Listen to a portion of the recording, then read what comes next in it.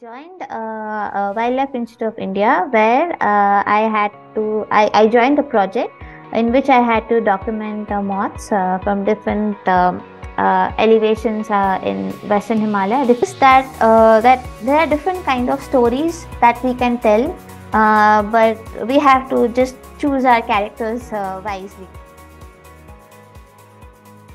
A postdoctoral fellow at Indian Institute of Science, Ms. Pritha Dey from Kolkata, is our guest for the day. She's a former CSIR Senior Research Fellow at Wildlife Institute of India. Pritha is a moth ecologist and an avid traveler, and she's a very passionate nature lover. Let's hear from Pritha on her various studies. Welcome, Pritha, to Uli Green. Hello, I'm very happy to be here for this platform to speak about my work, and I'm really glad to be here. Okay. Now, can we have a brief about your background and also about how you got into this very, very narrow niche of moth ecology? Yeah, so I started off right after my master's in the zoology from the University of Calcutta. I joined Wildlife Institute of India, where I joined a project in which I had to document moths from different elevations in Western Himalaya, different areas of Western Himalaya. So that was my first tryst with moths. I had actually worked on butterflies on a very small project during my bachelor's, but never on moths. So for the first time, I was sampling at night, doing fieldwork at night, since moths are a nocturnal insect group.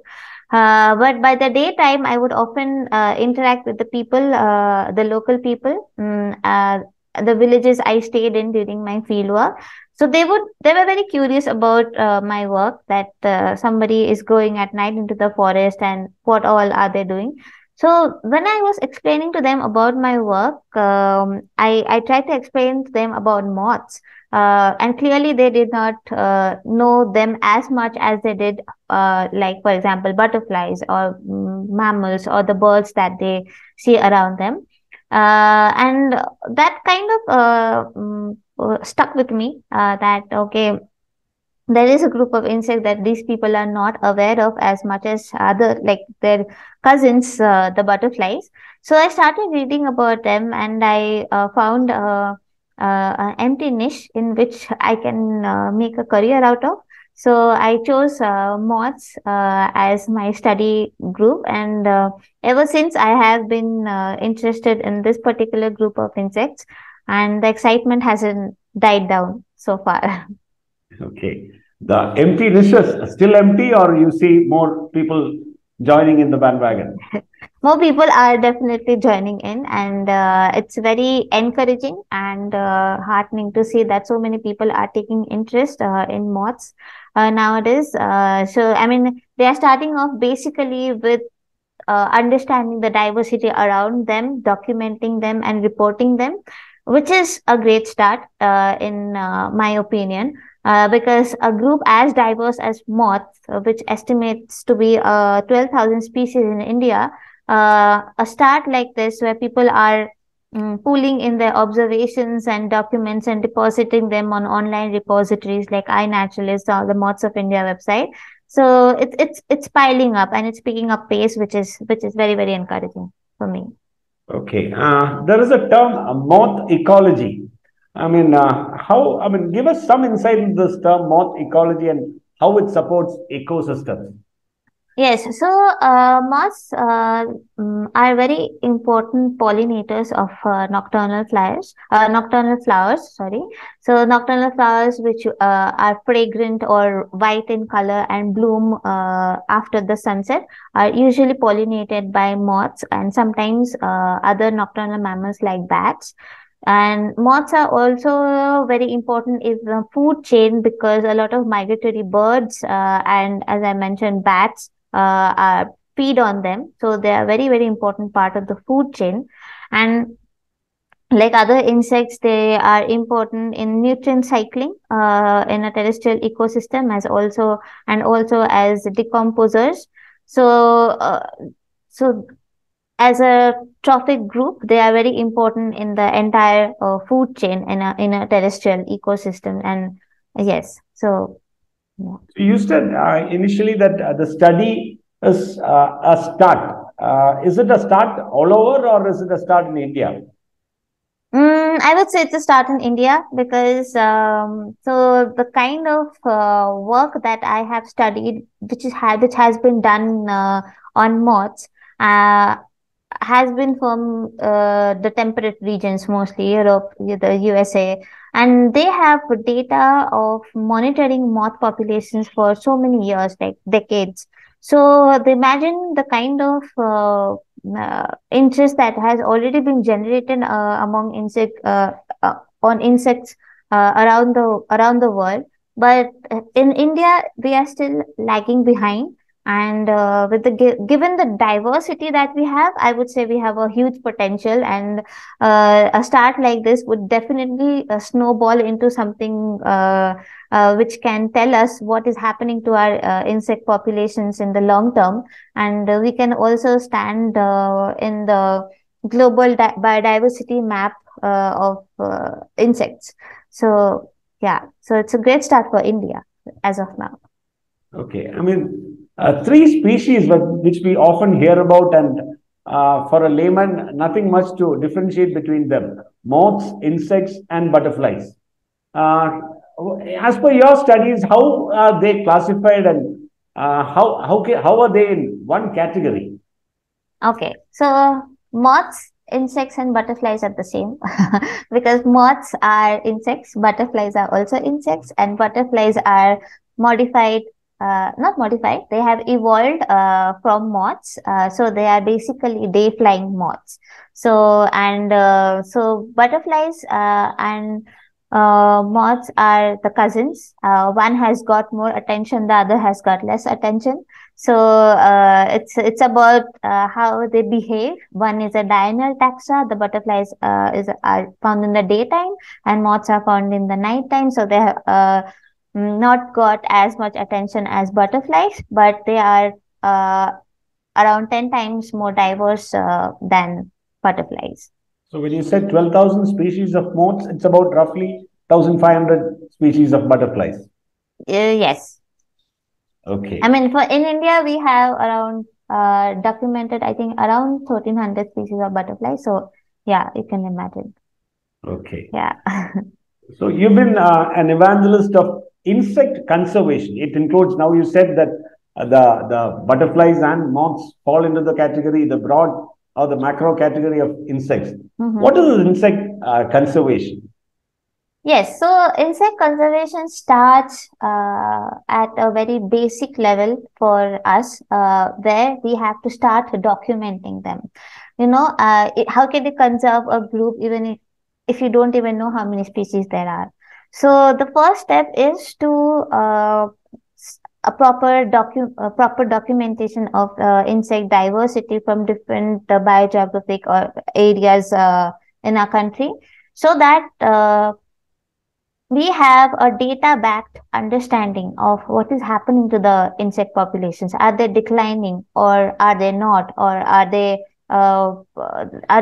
getting more suited to the changing environment? Are they able to adapt to the changing environment? Because we know that the environment is changing, and climate change is real. So what is happening to these tiny beings, which are important to the food chain as much as the large mammals that we focus more on.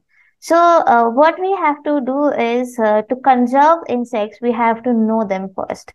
And yes, so that's where we are still lacking, and that's where our efforts should be put in to document them and start systems where the proper documentation happens. So it is the first step towards making a policy document in terms of insect conservation, where you're getting into the awareness part of it, Yes. creating awareness part of it. Yes, correct. Okay, and I think somewhere you had mentioned that the moths are also indicators of climate change. Yes. Can you touch upon that? Yes, I mean, I would say there are indicators of forest health. So, like if you have an intact forest, if you have a degraded forest, and if you have modified forest, you'll find different species occupying these three habitats because certain species are more suited to the forested habitat, certain species are able to adapt to the degradation, able to adapt to the modification. So if we understand the diversity in these three habitats, we can understand, okay, so if we are finding this group of moths in this particular habitat, it means it is not that degraded or degraded. So because there are species specific, what do you say, attachment to a habitat, we can pinpoint out certain species to be bioindicators of the forest or the habitat, habitat quality. Yeah. Okay. Now, you said the empty niche. Mm-hmm. Now, if you look into the social media, if you look into Instagram, if you look into Facebook, you can see a lot of youngsters taking photographs and putting them up of moths and insects in the Yes. social media. Yeah. So, if young enthusiasts want to come into this field, Mm-hmm. what will be advised to them, and how can they get involved, and how and where can they go to study more on this? Yes, so I am a firm believer that for studying moths, to knowing moths, you don't have to go far from your house. You can have a light at the porch in your house, and you just turn it on. You will definitely find at least five species of moths around your house. So it can start right there at this scale. But if you want to know them better, you might want to go into forested areas or different types of habitats. Moths are everywhere. To study them, if you are interested, moths, what kind of moths, what do you say, are more acquainted to urban habitats, you can just uh, try setting up light traps in different parts of your neighborhood, like in an urban park or just near your house, and you see what kind of different species that you're getting. If you are interested in understanding the diversity of moths in a particular forest, then you have to go into the forest and study them. But before studying them, is what I want to tell the people out there is to nurture the interest that you have. If you are just interested in documenting the different species, it's fine. It is what you like. But if you want to delve into the science part of it, it's important that you ask a question like, what interests you? For a particular group of insects. For example, if you are looking at the wing patterns of moths and you want to understand how do these wing patterns evolve, so then you pursue that question. The is it is that there are different kind of stories that we can tell, but we have to just choose our characters wisely. And there is a story to tell for around you. You just have to be patient, have the eyes for the tiniest details around you, and ask the right question if you want to pursue science. Otherwise, just enjoy watching moths around you. So what you're trying to say is, to contribute to the study of moths, to create an awareness regarding this moth ecology, you really need not be having a background in science. Not Even at all. otherwise, you can be part of the study.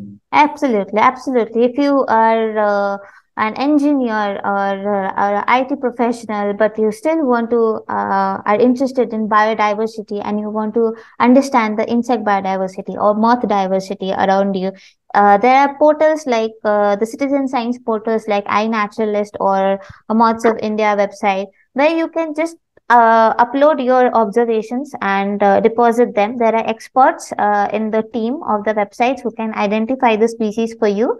And your data is actually valuable your observation is actually valuable data for the science because you're contributing to the species distribution data. So you need not be from a biology background, absolutely, to pursue or understand moths. Okay. In our channel, Only Green, we talk about making this world a greener place. after having studied about the moth ecology, how do you think we as common people can contribute to the sustainability of moth ecology and to get the ecosystem up? Yes, so as I mentioned that moths are important pollinators for the night blooming flowers. Maybe if you have a tiny green space in your house, you plant some of these like the jasmine or the tuberose or some orchids which are pollinated by hawk moths. You plant them around you so as to provide host plants for these species. And also sometimes what we tend to do is to have a manicured lawn in our backyard. Let's try not to manicure our lawns. We just leave it as it is. I mean, let them grow, let the plants thrive on their own.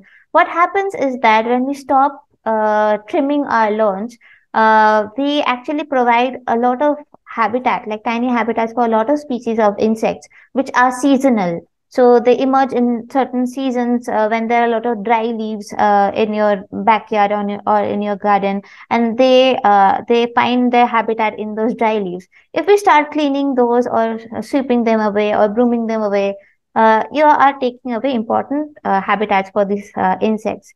Then also, if you can try not to use pesticides in the plants around your house. I mean, if there are no economic benefits from what you are sowing, it's better not to use pesticides. You can let the plants be infected, be attacked, but they are all insects. So you can just let the insects thrive in your backyard like that. And also, if you see some green parts around your neighborhood is being cleared off without any reason, I mean, or the municipality is coming out to clear the area, maybe you can ask your neighbors to be a bit compassionate about not clearing it entirely because you're taking away a lot of habitats for the tiny insects. So these are the small steps you as a citizen in an urban setting can do. Though a little bit difficult in terms of doing these things in an Yes, urban setup, yes, having your next plot, I mean, thickly vegetated, it's a difficult proposition to, I mean, compulsorily follow, but then these are things which yes. we can try and implement. Yes, I mean, like every drop makes an ocean, right? So we just have to create, make ourselves that drop, and just take those small steps. I mean, if you might not, you don't know what it might snowball into. So yeah, I'm just a very hopeful person that people would do this and take this into consideration. Hey, thanks, Pritha. It's been great talking to you. Very, very insightful, very informative session for maybe about the last 20 minutes. Thanks a lot and wishing you all the very best in your studies and hoping to see one day making policy decisions in terms of this insect ecology. Looking Yeah. forward to that. Thank you for your good wishes, and I'm still a beginner in this field, though I have like studied moth for more than 7 years now. But I learn from interacting from people and enthusiasts like you, and I mean I take motivation from every little thing that I can. So thank you for having me, and it's been great talking to you.